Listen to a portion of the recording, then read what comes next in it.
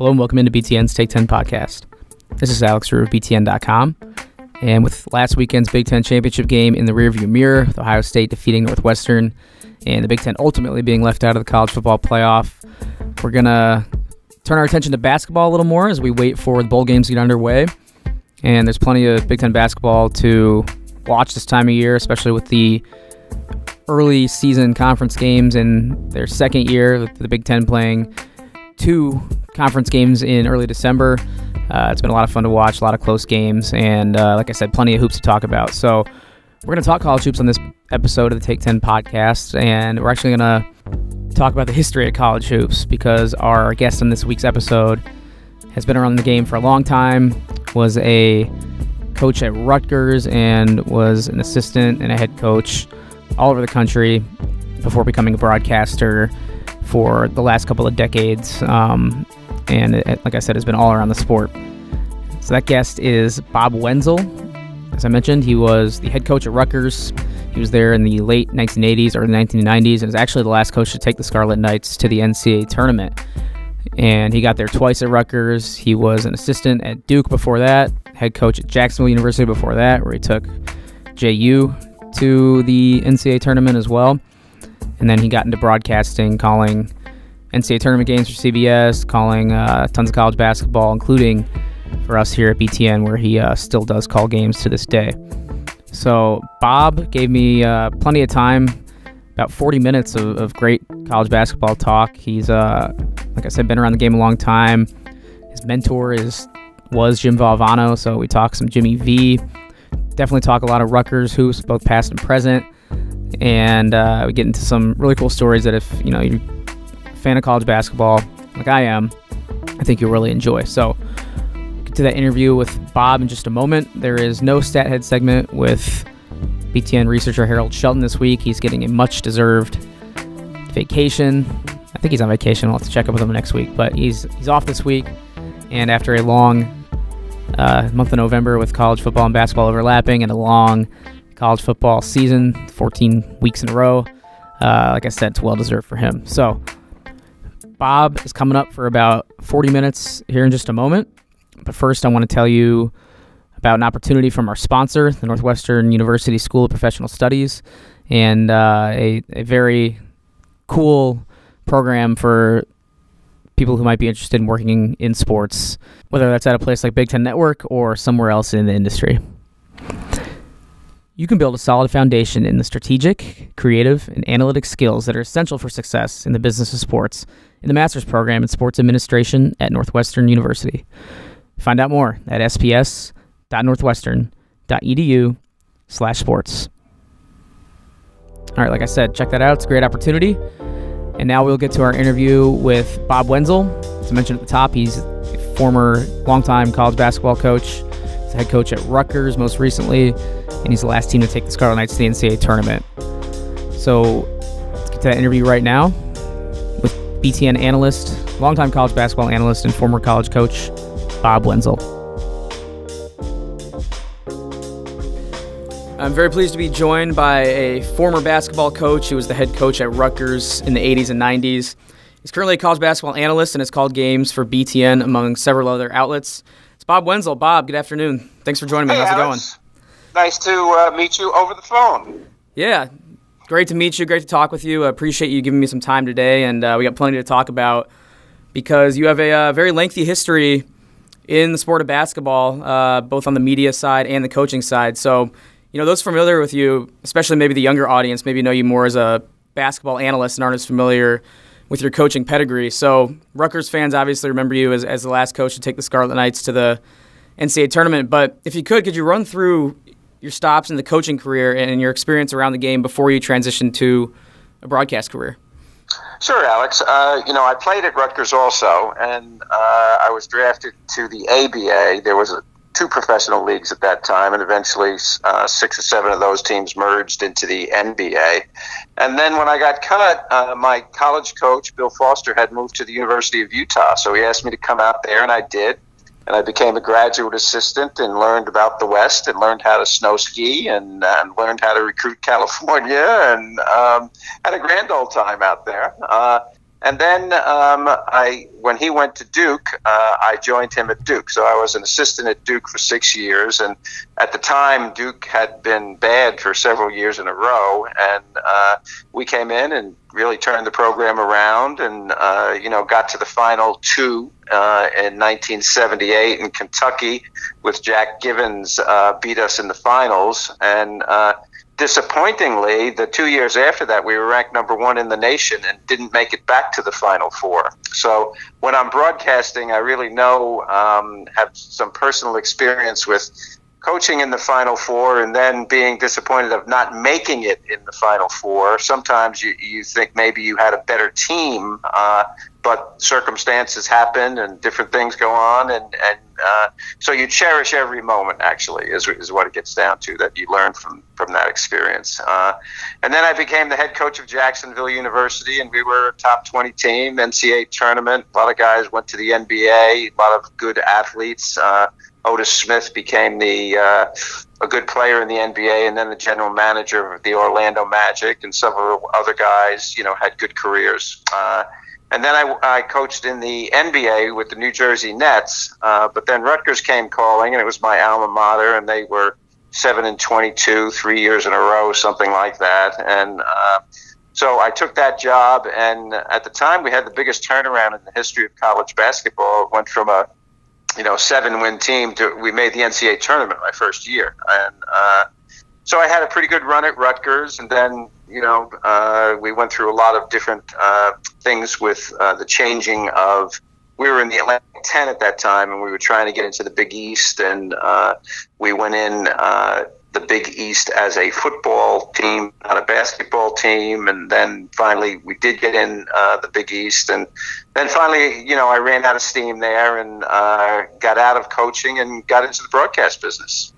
Yeah, so I want to get deeper into Rutgers in just a little bit here, but first I want to touch on some of those stops you mentioned. Obviously, Duke, you mentioned Duke was bad, which for someone my age is incomprehensible, inconceivable.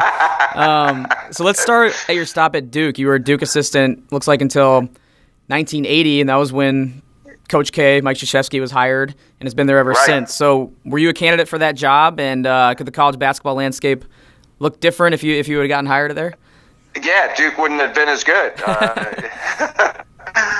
Yes, I was a candidate, and I was 29 years old at the time, and I thought I had a pretty good shot at it. And Mike, Coach Krzyzewski, was at Army and hadn't done much there. He was head coach, and but Bob Knight was a big influence in college basketball back in those days, and Tom Butters, who's the athletic director at Duke, relied on his opinion because he knew him.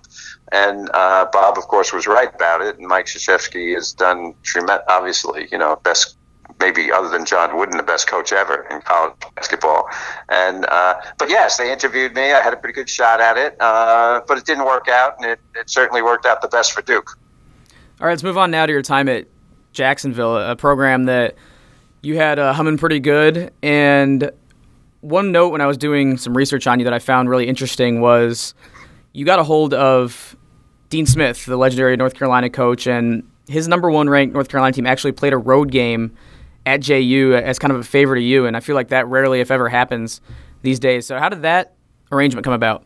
Well, that's very interesting that you saw that, and I'll tell you a story about it. I called Dean Smith up, and I knew him, of course, because I was at Duke, and I had the utmost respect for him, one of my favorite coaches ever, and brilliant person. And I called him up and said, "Hey, Coach, I know this is asking a lot, but they get nobody at the games here, and it's down, and we're trying to build it back up, and you're such a big name, and North Carolina is such a big name. I'd love to play." And he said, "Well, I'd be happy to have you come to Chapel Hill." So I said, "Well, that's not exactly what I had in mind, but certainly I would do that. But the idea is for you to come here, and people will come to watch you, and maybe fall in love with our team, and we'll be working hard at it, and so on." And he said, "Well, I'll tell you what we'll do. We'll play a 3-game series." I said, "Great." He said, "We'll play 1 game in Chapel Hill, and then we'll play 1 game in Jacksonville, and then we'll play 1 game neutral site." So I'm thinking neutral site, halfway between Jacksonville Chapel Hill, maybe Savannah or Charleston, something like that. And I said, well, where's the neutral site? He said, Greensboro. So anyway, we had he was, for him to do that, even at that time, was very unusual, and I'll be eternally grateful to him and his legacy about being such a gentleman. And it was great for us because they were number one in the nation, and they beat us by 3. We almost beat them at our place. And then we almost beat them in Greensboro, tight game. They were 4th or 5th in the country. And then in Chapel Hill, they blew us out. So we lost all 3 games, but gained a lot for the program and for the notoriety and for recruiting and, fans and, excitement and all that. So it was something that was very, very good for our program. Yeah, you're not supposed to do that. You're not supposed to challenge the number 1 team in the country when they come do you a favor. That's right. But I didn't apologize afterward. I can tell you that much. Nor should you. All right, Bob. Another question about your time at Jacksonville. One of the main, incidents that pops up when you search your background is a brain aneurysm you suffered on the sidelines while coaching in 1986 during a game. So if you don't mind, would you be able to reflect on that experience and your obviously progression from that point? Sure.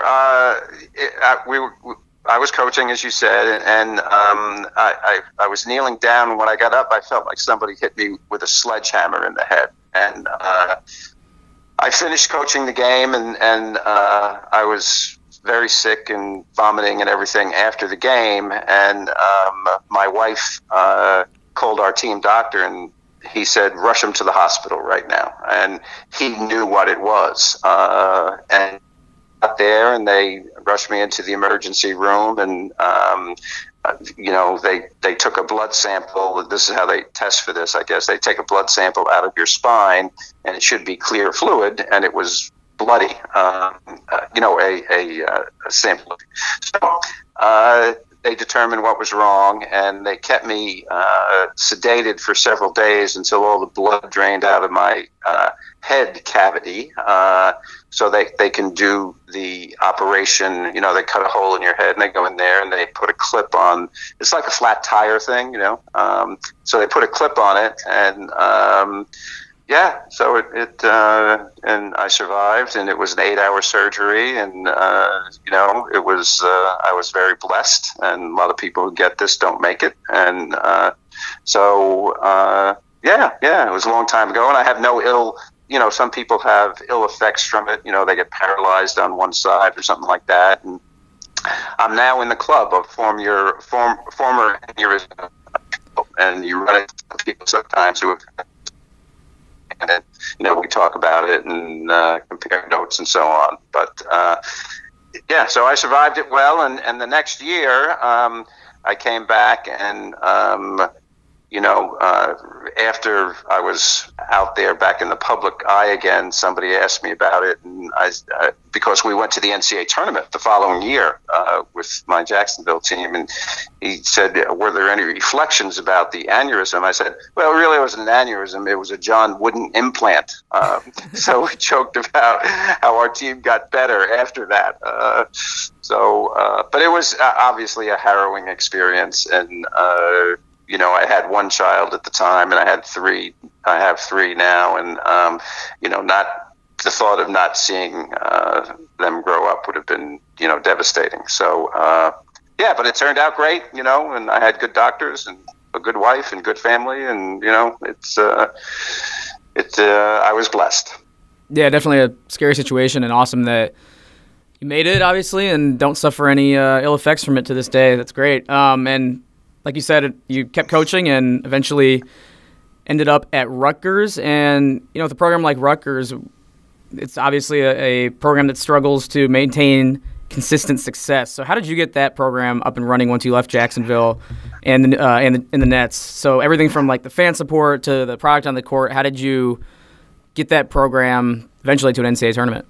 I did one thing that was very similar to the Dean Smith, the North Carolina thing. I called Jim Boeheim and asked him to do the same thing as I did with Coach Smith, and he agreed to that. And I think he agreed to it because he didn't think of us as much of a threat. And it was just a 1-for-1 thing. And that was great too, because, anytime Syracuse plays an away game, they lose a lot of revenue, right? Because, they have the Carrier Dome. So anytime they have a home game, they're drawing 20,000 at minimum. So, those are big numbers for income. So for them to play an away game was a big deal for us. And, the first year I had experience with the 3-point shot, because in Jacksonville in our league, we experimented with it for a few years. The NCAA allows you to do that. So we were very familiar with the 3-point shot. So when I got to Rutgers, we had, there weren't that many good athletes on the team, and they were 7 and 22 3 years in a row. And so I said, okay, we're going to press and shoot threes and try to create excitement and try to get people to come to the games, because the attendance was poor.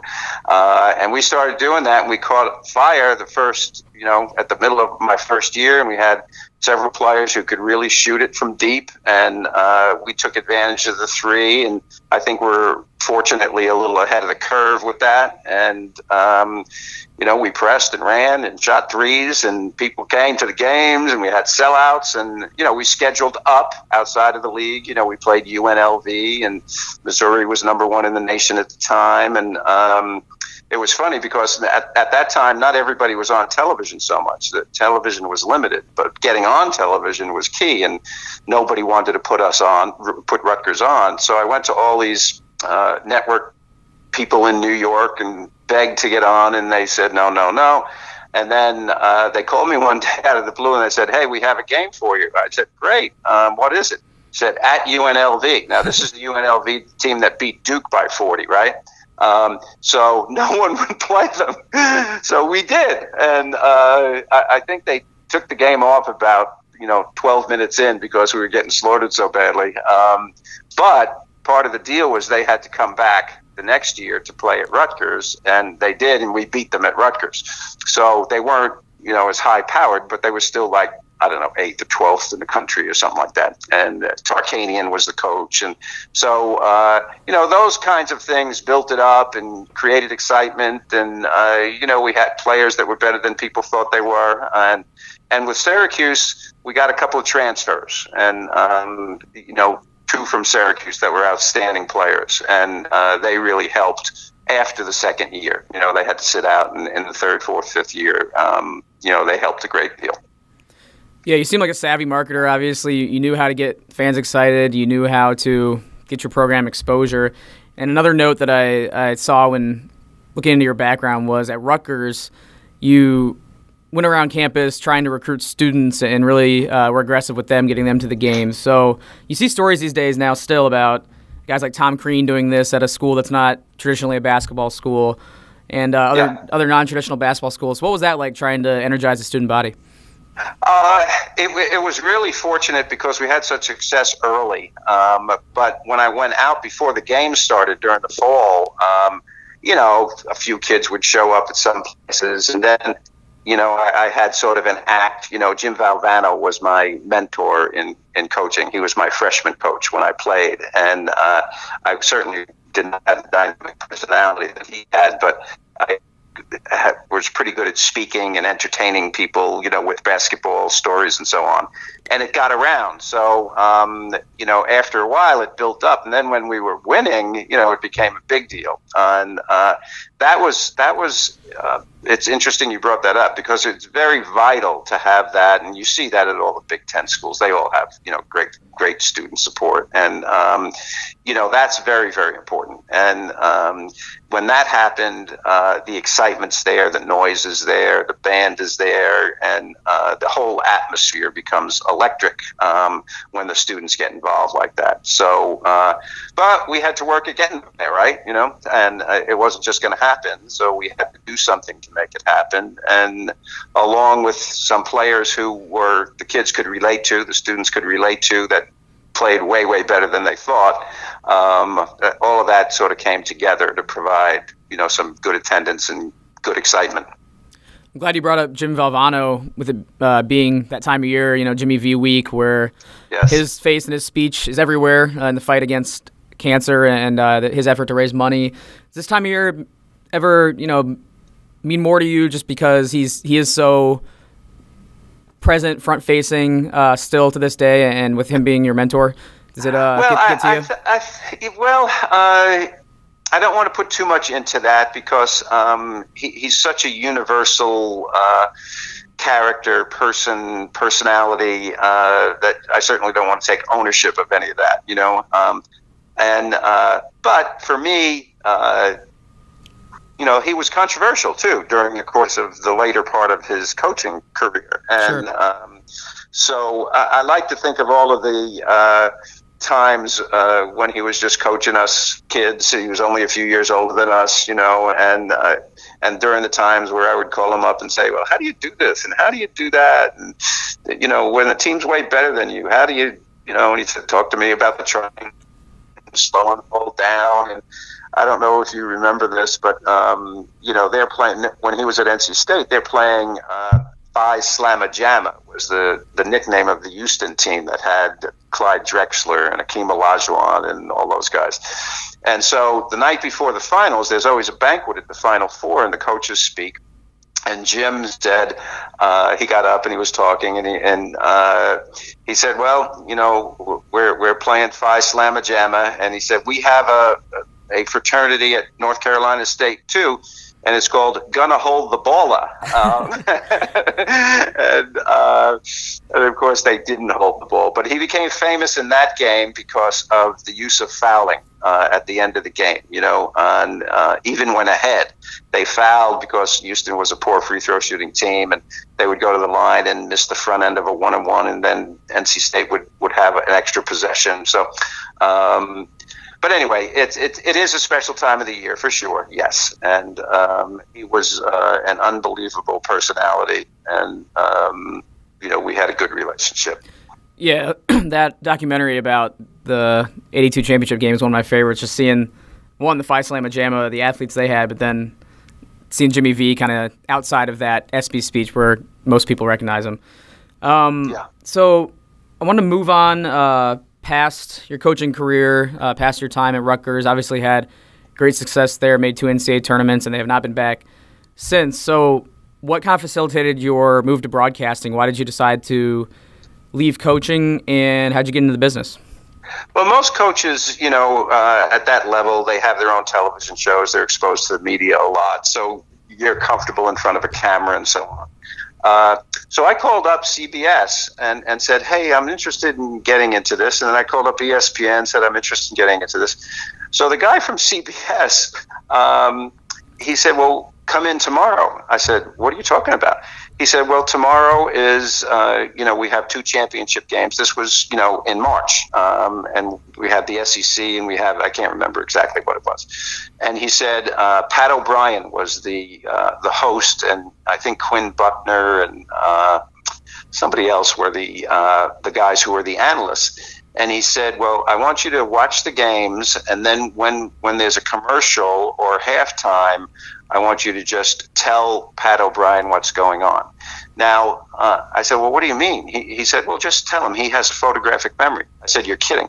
He said, no, he doesn't know much about basketball, but he will listen to what you say, and he will say those exact words when they come on the air. So I thought, this is fascinating. So I'm watching the games, not on the air, but just in the background, and I'm telling him what's going on in this game and this game. And it was really cool.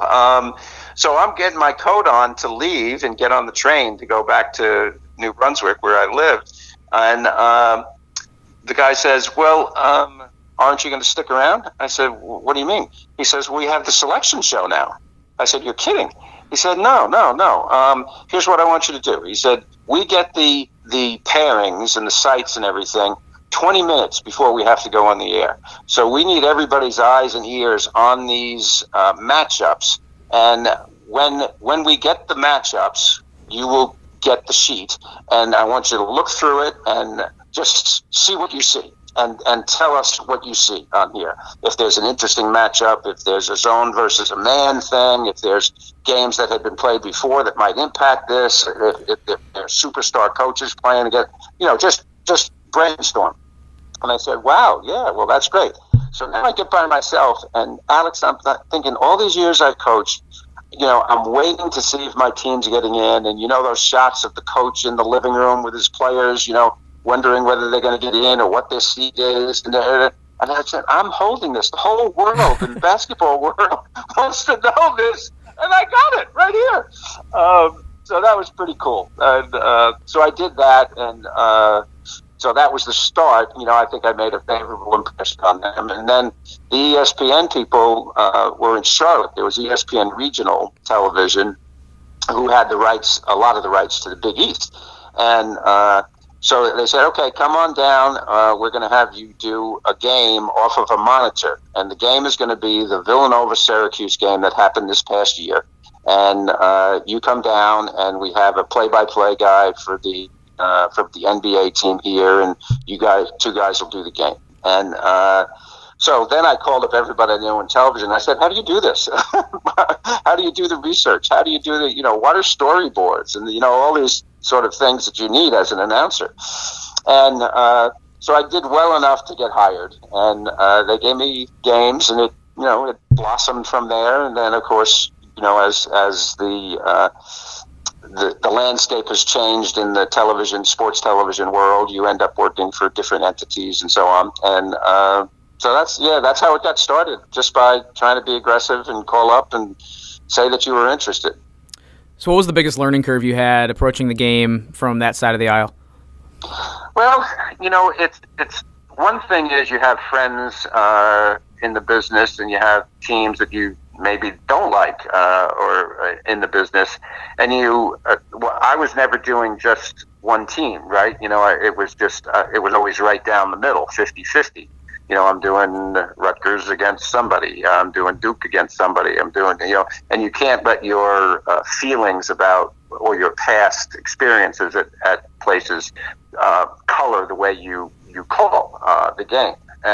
So that was one thing. And then another thing is, how to do all the research, and where do you keep these ideas? And, we have a thing called storyboards, and on one side you have one team, and on the other side you have the other team, and how you organize the players, their numbers, their statistics, the stories about them is very vital to doing it correctly, or doing it well in an entertaining way.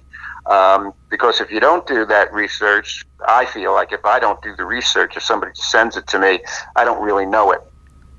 So doing that whole process of researching the teams, following the teams, it's easier now because, the internet is so great, and, the websites are great, and scores, you can get them in a second wherever you are. Box scores, you can read, we read them, I read them every day. So there's, those are things that I had to learn about, and there were people like Dick Enberg, who was a mentor to me in this business, and Hubie Brown was a guy who taught me a lot about the TV side of basketball, because I felt I knew basketball, but you have to know TV also, and when to speak and when not to speak. And, you have a partner on all these games. The Big Ten Network has guys who work together or don't, you work for different networks, or you work with different people, and you have to get a chemistry going, right, with your partner on air. And then you have to deal with the producers and the directors ahead of time. Here's a story that I think would be great. Here's what about this highlight from this game? Do we use this? And during the game, you speak to the producer and the director.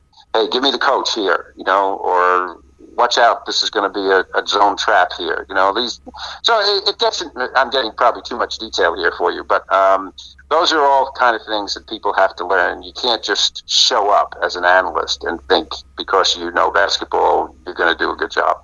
No, it's great detail, and it's the type of stuff that I like to learn about, and especially, someone who's called a couple of decades of basketball games like you have. So with that time, looking back, what are some more memorable games you've called over the years? I know you've called a lot of NCAA tournament games. What are some that stick out to you when you reflect? It's an interesting question. I did the tournament for about 15 years, and the ones that stick out are the upsets. We had Bucknell upsetting Kansas, and we had Hampton upsetting Iowa State when Iowa State was a 2 seed out in Boise, Idaho. The Bucknell thing was probably the biggest upset. Kansas was number 1. Bucknell, they weren't a 16, but they were like a 14, or I don't know what they were, but they were way up there. And after the game, I'm doing the game with Dick Enberg, and so the producer, we didn't have sideline reporters always, so the producer says after the game, it's in between games, so we have some time to kill, but we have to get interviews. He says, okay, Dick, go interview the Bucknell coach. And so Dick's going to walk out in front of the table where we always are at half court. He's going to interview the Bucknell coach. So I think I don't have anything to do. So the producer says, Bob, go down into the depths of the tunnel and go interview Bill Self. Now, Bill Self just lost to Bucknell, right? So I'm thinking, thanks a lot, man. This is a great duty. You have to go down there. I'm not even sure he's going to talk to me, right? But he did, and he was a gentleman, and it turned out fine. But then I had to rush back because the second game, you do 4 games in one day, and so it's a lot of work. And that was probably one of the most memorable ones. But I've done a lot of games. I did a game a couple of years ago for the Big Ten Network that was a big game. It wasn't a big game in the sense that it was, the top team, but Maryland was playing Maryland played Northwestern, and Northwestern was fighting like crazy. They weren't as good, but they were right there. And Maryland had 2 breakaway layups right at the end of the game, and it was just, extremely exciting game. So I've done obviously a ton of games over the years, and if I could sit and talk for hours and hours, I could probably talk about some other games that were very good also. But the ones in the NCAA tournament sort of pop out at you. I did have Purdue when they had the baby Boilermakers, when Robbie Hummel, I think, was a freshman. They had 3 or 4 other guys who were freshmen that were really good, and they were playing VCU, and VCU beat them. And I had Duke when VCU beat Duke, and Eric Maynard made a shot, and my partner at the time was Craig Bolajak, and he said, dagger, and Duke lost that game. So there's a bunch of them, but they're all good. It's all exciting, really. Yeah, all really good stuff, and I like the Bill Self anecdote. It's never as fun interviewing the loser, for sure. That's right. You got to be careful, right? Exactly. Tread carefully. Yeah. Bob, one more broadcasting question before we talk a little bit of Rutgers to close it out. Who is somebody you've never called a game with that you'd like to call one alongside someday, a broadcaster, a play-by-play person, or a fellow color commentator as well? Well, I wouldn't do a game with a fellow color commentary, obviously, because we do the same thing, right? Yeah, you have the 3-man booth sometimes, but yeah, generally, you're right. Yeah, in basketball, not so much, but occasionally you have that.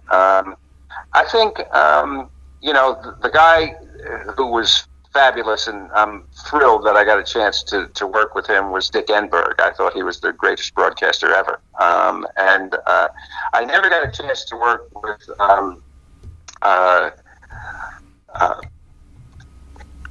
Vin Scully or, any of those type of people, because they were baseball guys and that kind of thing. I've been lucky to really have done a lot of good work with a lot of great people, A guy who's in the forefront now, who I never worked with when I was at ESPN, was Dan Schulman, who I think is very, very good, and a good guy to work with. But pretty much everybody else at ESPN I worked with. All of the guys at Big Ten Network I've worked with. All of the CBS guys I've worked with. Pretty good, I mean, it's I've been very, very fortunate and very lucky to work with a lot of terrific guys. And Vern Lundquist probably, at CBS, and he's pretty much out of it now. But I never had a chance to work with him when I was at CBS, and that would have been nice. The other guy I really liked when I did he used to be at CBS, and now is with Fox, is his name is escaping me right now. We did all of the the Pac-12 championship games. Sure. And Gus Johnson. Oh, yeah, Gus. Gus had great enthusiasm, and he really was a joy to work with because he knew that less was more, but he knew what the big moments were also, and he really had a great way of calling the big moments. And when that happens, I would just sit out because it was just his voice and then the crowd reaction and the visuals of what the director was doing. So I kind of miss where I haven't worked with him in some time, but he was great. But Enberg, I think, was the man.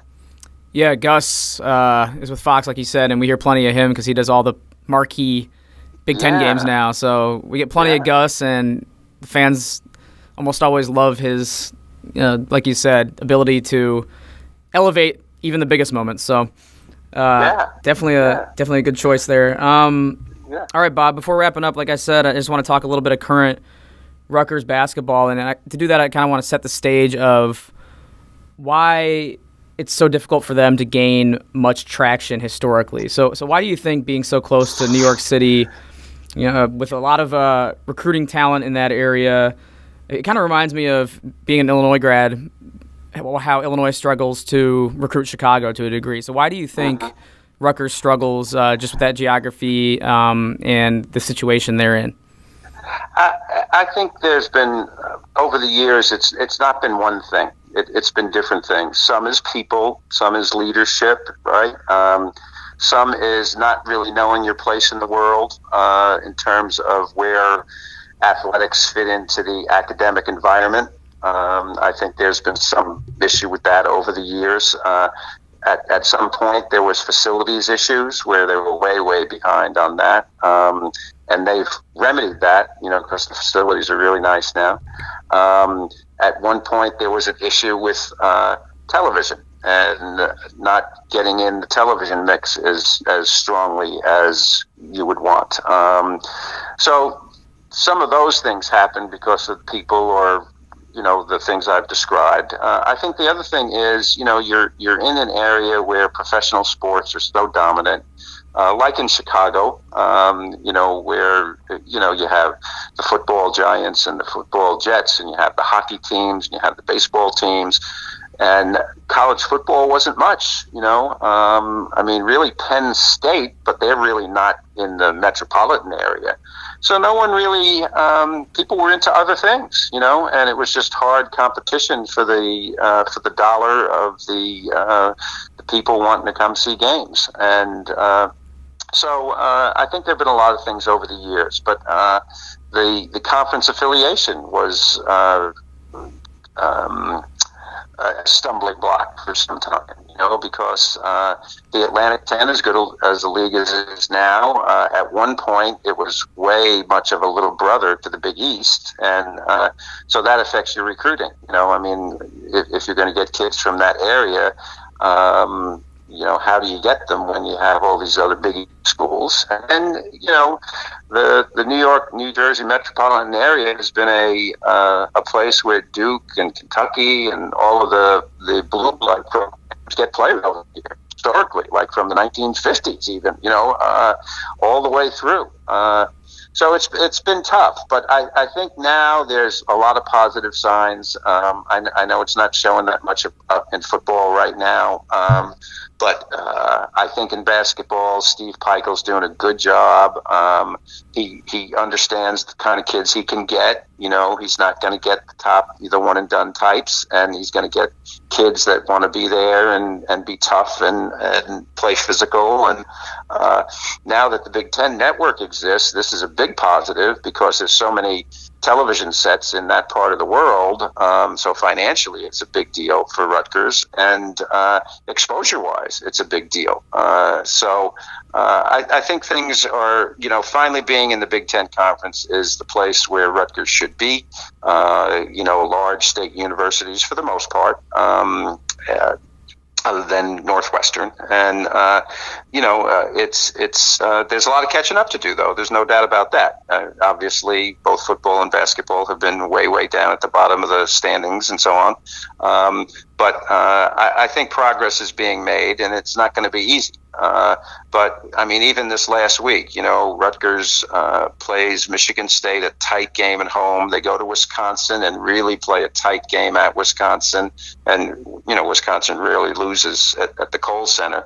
So I think they're on the right path. But it's been difficult. There's no doubt about that. And I'm not an expert. If you talk to other people about it, they may have other answers. But as a former player and a former coach there, that's sort of my take on it. Yeah, Steve Pikiell's in his third year there. You mentioned you like the direction. He seems to have that program pointed in. And also with the quality of players that they get, you mentioned it might be some of the overlooked guys, not the one-and-dones. What do you like specifically that Pikiell gets out of them on the court from a straight X's and O's standpoint from what you've been able to watch of Rutgers? Yeah, I think their emphasis is aggression, and you can be overly aggressive, which last year I thought they were. They've just fouled a lot. I mean, you can look at a stat and say, boy, the field goal percentage is way, way down. They're number 3 or 8 or whatever it is in the country. I don't mean Rutgers, but anybody, which is all well and good. But if you're fouling like crazy and people are scoring from the free throw line, that statistic does not necessarily mean you're playing good defense. But I think that they are. They're aggressive. That's the main thing. They want to win. That's the main thing. And their skill set is less than some of the teams they're playing against. I don't think there's any question about that. But their try is there. Their willingness to work is there.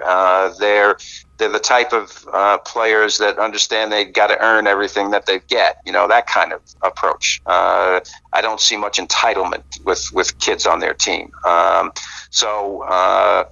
At least this year. And so I think those are some of the things that I look at on the floor. They're man-to-man mostly. They're not zone stuff. They pound the boards like crazy. That's where you show effort, right, in rebounding area. The shooting's going to come and go. They were one of the worst teams in the country in three-point shooting last year, and I think they're going to get a little better this year, but that's not a strength. The effort areas are what I think they're good at. Yeah, and Pikiell obviously has the track record being at Stony Brook for so long, taking them to the tournament, and we'll see if he can take Rutgers to where you took them in the early 90s. So, Bob, that's all I got for you. Thanks so much for taking the time. A lot of great stuff, a lot of great stories. I'm sure we could talk for hours if we were sitting down if we had the time. So I appreciate you jumping on with me today. Well, thank you very much, Alex. It was great talking to you. We'll see you again sometime. Likewise.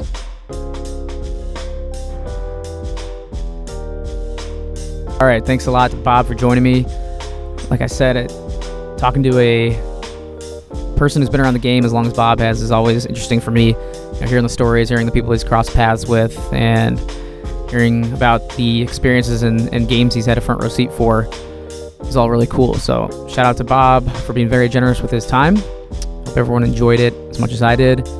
And as we move along here throughout the winter into college basketball season and get past college football, we'll probably have more and more college hoops discussions, hopefully like the one we just had with Bob.